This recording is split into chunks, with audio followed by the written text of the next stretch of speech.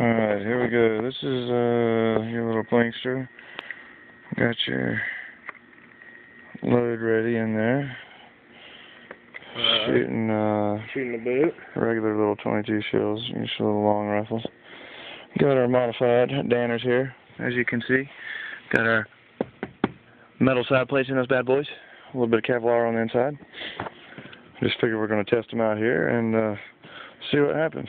Long range shot, not really going to be long range, just bullshitting. It's up close.